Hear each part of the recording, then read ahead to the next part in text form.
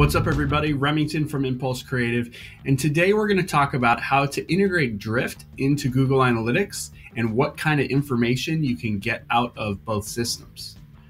So integrating with Google Analytics and Drift is incredibly easy. Literally, you can do it with one click. So I'm going to jump in, show you how to do that, but then we're going to jump into Google Analytics and we're going to understand some of the things that you can do in order to start tracking the effectiveness of your live chat and the chat bots that are on your website. So first thing to do is we're going to integrate into Google Analytics. Of course, you need to be logged into your Google Analytics account, and you would also need to be in the settings tab of your Drift portal. So when you go to settings, which is the gear off to the left, you would then click apps. And as you scroll down, you'll see Google Analytics about halfway down on the page. Go ahead and click into that, and you'll see a Google Analytics with a green connect button. All you have to do is click connect. There are some advanced options. This is only needed if you have multiple Google Analytics tracking plugins on your site. But now that you see the connected button, that's all you've got to do. So when we go over to Google Analytics, of course, you would have to have some traffic before these events would start to show up. You will see events. And how you get there is when you're in your individual Google Analytics web property, you're going to see all your items off to the left. You can go under behavior, and then you will see events. When you scroll down to those events, you can choose top events, or you could go to particular pages.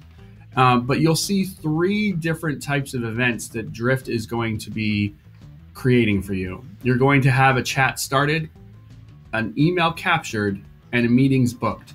Every time that a meeting is booked with your Drift chat widget, it will initiate this event in Google Analytics. So this can make it so that you can now dig into what specific pages are booking meetings or capturing emails. And of course, you get a better idea of the overall health of your website when it comes to your live chat tool. So you can even take this at a higher level. If you go up to under the events dropdown, you go to overview, you'll be able to see there's a Drift widget event category. This entire event category, of course, would be the drill down of those three events that I just talked about, but you can start to see where the Drift widget was firing at all throughout your website. You can also use a secondary dimension to identify where these pages are from a report perspective. And so when you're in your Drift widget, for instance, we're going to want to see the three events that happen there. You can click secondary dimension. You can choose acquisition, for instance, and you can say source or medium as an example. When you click source or medium, what it'll do is it will show you each of those event actions, and it'll show you the source of where things came from. So for instance, organic traffic, a referral from another website, whether people have come in from YouTube, whether they're coming from Facebook. So you'll be able to start seeing, how many meetings booked came from X source. And it allows for you to have a really high level overview of, in specific to how your chats are being engaged, where that information is coming from. So that's it for today's tutorial. If you have any questions about conversational marketing or Drift, we'd be happy to help. At Impulse Creative, we do a bunch of work helping clients deploy conversational marketing, and then of course, also track its effectiveness. So if you'd like to talk to one of us, please feel free to reach out on our website, and we'd be happy to help you out.